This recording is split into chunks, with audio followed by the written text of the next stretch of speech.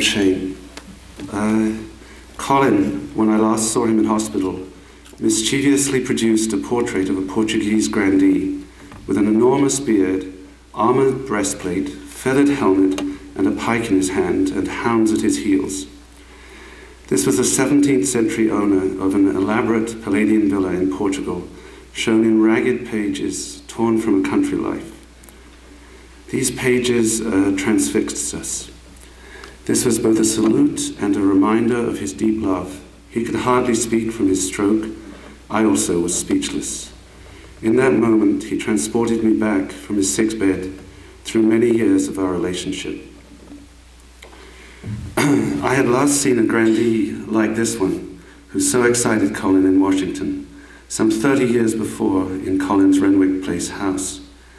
This house was a memory palace, a treasure house in the museum tradition of Sir John Soane's house in London.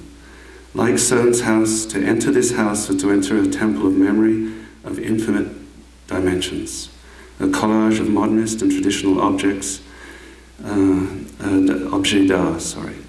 Following admission to the studio, it was one of the rituals that one day he would be summoned to the house.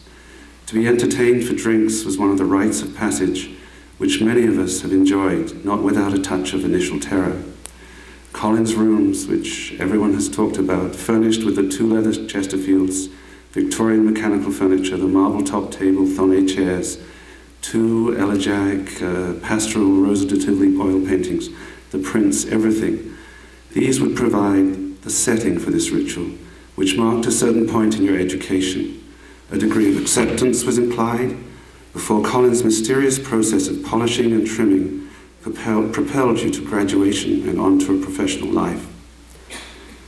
Besides his famous lectures and his studio presence, Colin's personal and individual attention to his students' education was legendary. In the course of my visit, Colin proposed with a grin that my beard must go. A shocking proposition to a young, very nervous ex-hippie. Realizing all of a sudden that this was not about to happen, he then changed his tactics, prompting his rapid disappearance into the library. In Renwick Place, Colin's library was housed in a separate cube room, across from the fireplace, entered by 2 symmetrically placed sliding doors. This was a perfect Renaissance scholar's study, like that engraved by Dürer to illustrate the scholar's melancholy isolation. Of course, Colin used it for many other purposes. But returning from the library, Colin proudly produced a book of portraits with his grandee as a sweet argument that the beard could almost be all right. Actually, if it was more magnificent, more truly splendid, then it would be really okay. Perhaps he brought out Titian's portrait of Federico Gonzaga, the 5th Marquis and 1st Duke of Mantua. I hope so. It was Giulio Romano's patron. It might have been. But I remember that this humanist prince was a spectacular creature, engaging the world, all belts, breastplates, rapiers, and feathered hat, with a decoration that reached a sublime crescendo on his armored codpiece. I didn't know what to say. The comparison was meant as a compliment, and yet the prince was also a surreal symbol of the frailty and vanity of humanity, the futility and yet necessity of high ambition.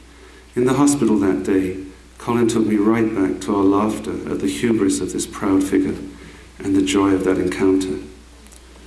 At the top of the stairs in Renwick Place, Colin kept Le Corbusier's sketch of a Janus-headed Medusa sun with snakes for hair, and this I always read as a mark of his critical humanism. This symbolic presence, both smiling and crying, was a constant reminder of the ambiguity and fragmentation of the world, as well as a reflection of a sense of its inner unity.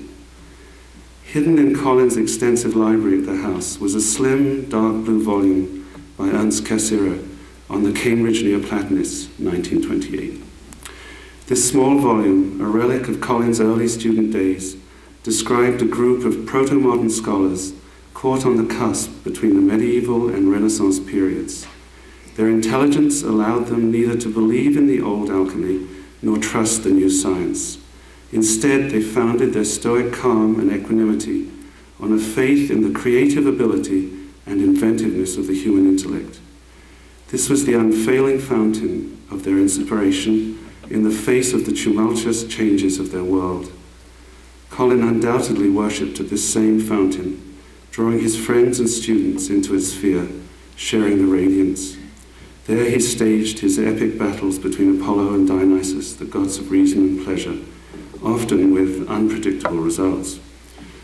But Colin will surely be remembered by we who love him and by the larger world as one of the most powerful teachers and architectural intellects of the last half of the 20th century.